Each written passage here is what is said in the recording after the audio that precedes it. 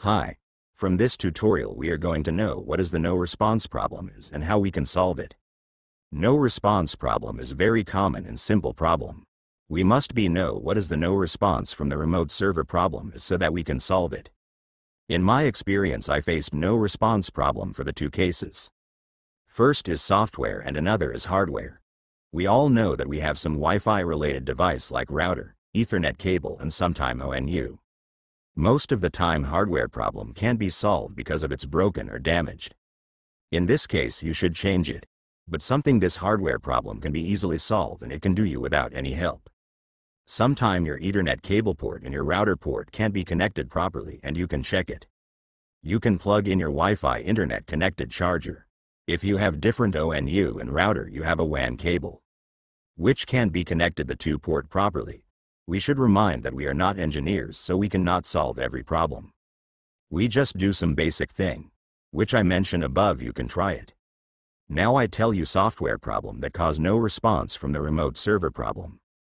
In every Wi-Fi router has a router IP address and it is common 192.168.0.1. If don't match you can find your IP in your router. Okay, we should go into the topic. I create a software problem complaint. See you that this setting can create no response problem. When log in your Wi-Fi IP you can see you can access your internet or if any problem found it see no response from the remote server problem. Please contract your ISP. Above of Wi-Fi IP window right side you can found 3 icon. When you click it you can find some setting. In this setting option we can see internet setting or Wi-Fi setting. It is very much important for you that internet setting or Wi-Fi setting is the main part to connect to your ISP. If this topic has any simple problem you cannot access internet. Okay. You can see here connection type. When you click it we find some option is it PPPO. And the PPPO Russia there's some other option also. For making video if I selected PPPO Russia but my connection is PPPO. This problem create. So when you set up your router you must know what is your connection type. As I selected PPPO Russia you see I faced no response problem trap.